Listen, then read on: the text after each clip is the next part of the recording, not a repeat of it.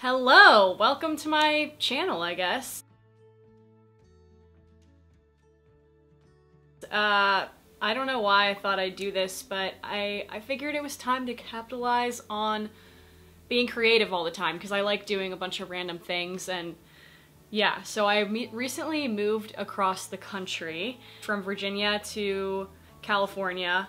Classic small town girl moving to LA, but I moved here for acting. During the pandemic, I started an Etsy business for knitting and crocheting work that I do, because I just had so much time to do knitting and crocheting because there was nothing else to do. Lines of earrings, and then I did sweaters, I did commission pieces for people, and then I did a lot of hats as well.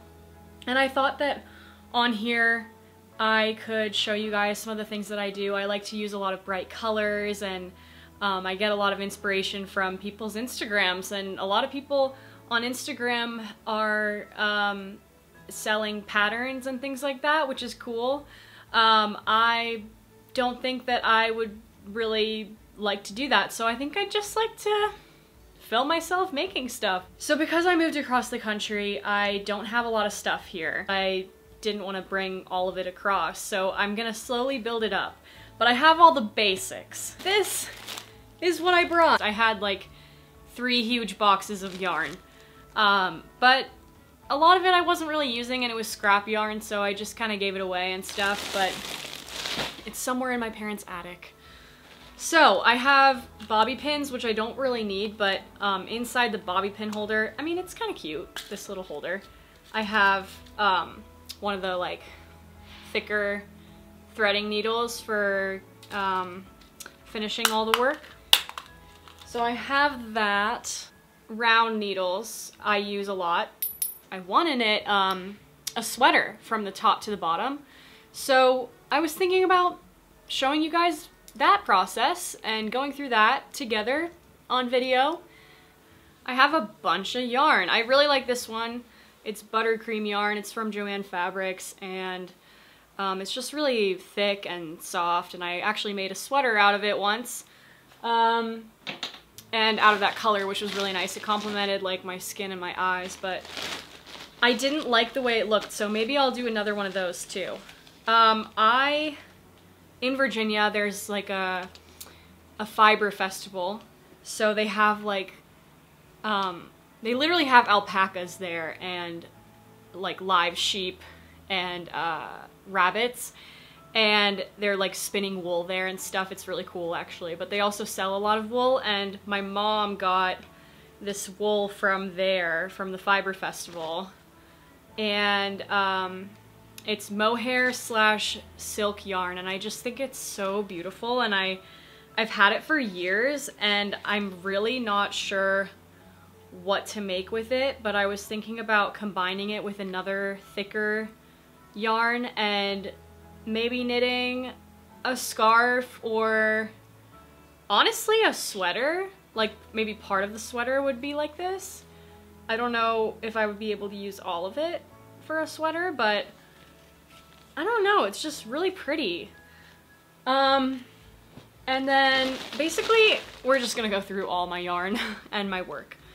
So this is cotton. I like to use those for making like tank tops and stuff. I have a bunch more cotton. This is an unfinished piece I have. I think it was gonna be a tank top. Yep, that's what it looks like. A tank top that I never finished. F, I think, stands for the F word. No, maybe I was gonna write frick. I think I was gonna write frick on here. I think that would be kind of funny. Maybe I'll finish that. Obviously, I have some unfinished work here. Okay, some of my favorite things that I've made and some of the things that sold the best were my earrings. So I do have ear wires here, and these were some of the yarns I used. They're pretty thin cotton yarns, and I would use these to make earrings, so I think I'm gonna do more. It's just kind of time consuming, but I think I can maybe show you guys some of the patterns that I came up with myself for these earrings. They're super easy to make, and obviously they're not as time consuming as like making a hat or a sweater, for example. For my Etsy business, I put these little tags on my work. I have a hammer. That's nifty. I didn't realize I had this. Oh yeah, I think my ex's mom gave me this, which was nice of her. Very nice of her. She knits too, actually. It's a hammer, but it can turn into a screwdriver, so that comes in handy. I mean, it would have come in handy like a few months ago when I first moved, but you know, you live and you learn. Oh, I love this yarn. This yarn is some of my favorite. I think I got it from Joann Fabrics as well, but I think it's buttercream too. But it's so pretty. It's so pretty. I need to make a hat with this. In fact, maybe I'll show you guys how I made hats with these these yarns, because they're so nice. I love them. This is like a really soft and lengthy yarn. As you can see, it's a lot. And I've been able to make a lot of sweaters out of this for really cheap. Like literally, it took me not that much time to crochet a sweater. Crocheting sweaters is easier. But I like crocheted a cropped sweater for my friend with this yarn, and it took me like maybe 4 days, and it only used like 1.5 balls. So I could make like probably 1 full sweater with this. I'm not even kidding, like a cropped sweater. But still, it's pretty cool.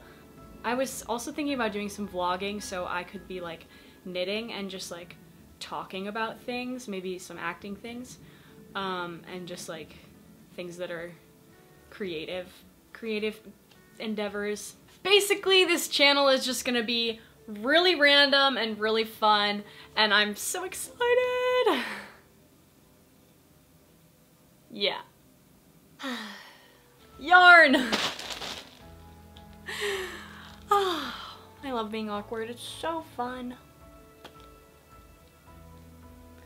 Anyways, subscribe to my channel? Who have I become? No, but really, join me along for the ride.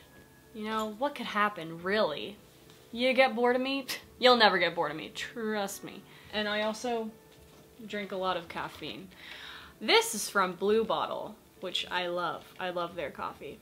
It's not a plug or anything. I'm not sponsored by them. Yet.